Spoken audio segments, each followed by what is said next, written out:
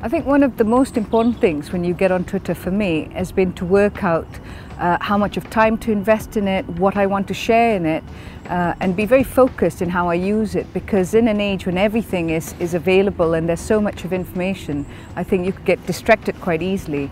I think for some people they may want to think about personal and professional accounts for Twitter and the boundaries they want.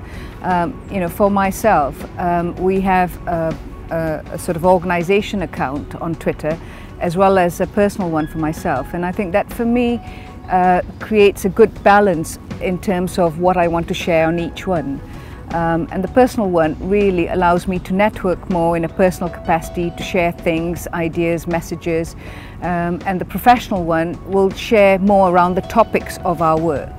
And I think that's a comfortable boundary. But I think anyone getting into Twitter needs to look at it as a global conversation place, and you've got to be very conscious of your brand, your reputation, because really you've got to, once you begin to participate, if you have a very inactive account, that actually probably will do more damage.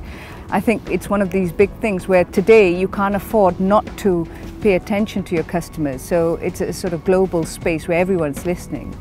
But I think it's invaluable because it gives you an opportunity to interact with your customers, with colleagues, with friends, and useful networks. Allows you to discover new things, new information, new guidance, new reports. Allows you to participate in remote events. The number of conferences I've attended remotely now because of Twitter, because someone's been talking about it. That's been invaluable really, and it's a global network, and I think that's really quite powerful for your business today. I'm Sangeet Buller, founder and executive director of Wisekids.